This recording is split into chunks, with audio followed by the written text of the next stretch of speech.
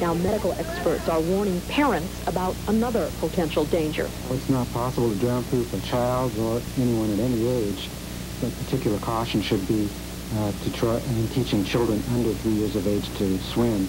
In the last 10 years, toddler swimming classes have become extremely popular. But recently, health officials have discovered that children 3 years and under are the most susceptible to drowning and water intoxication. Children who are swallowing large amounts of water while they're in, and part of the course of the swimming instruction is to immerse the child's head under the water. And their normal reflexes at this age aren't well enough developed, and they will continue to swallow water.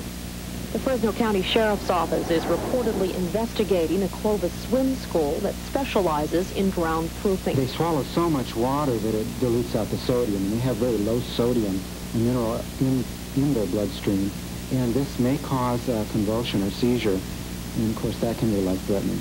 We all agree that there's no such thing as drown-proofing a child, because anybody, child or adult, can drown.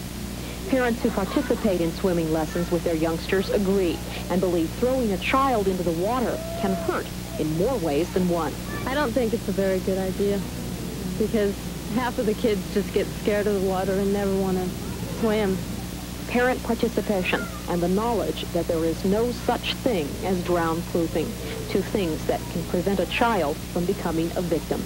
Gloria Moraga, Channel 30 Action News.